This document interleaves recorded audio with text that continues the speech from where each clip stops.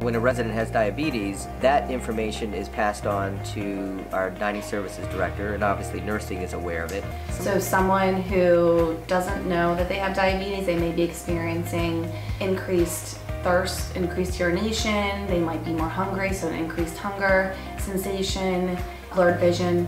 They can also have increased fatigue, even weight loss. Now at this point in the industry, there's so many choices.